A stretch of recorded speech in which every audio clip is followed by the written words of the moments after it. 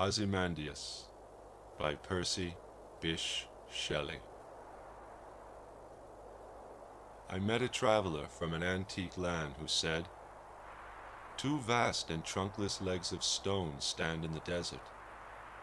Near them, on the sand, half sunk, a shattered visage lies, whose frown and wrinkled lip and sneer of cold command tell that its sculptor well those passions read which yet survive, stamped on these lifeless things, the hand that mocked them, and the heart that fell.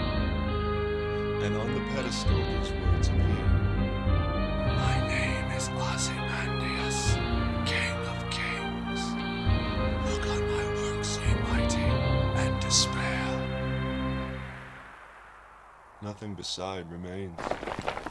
Round the decay of that colossal wreck, boundless and bare, the lone and level sands stretch far away.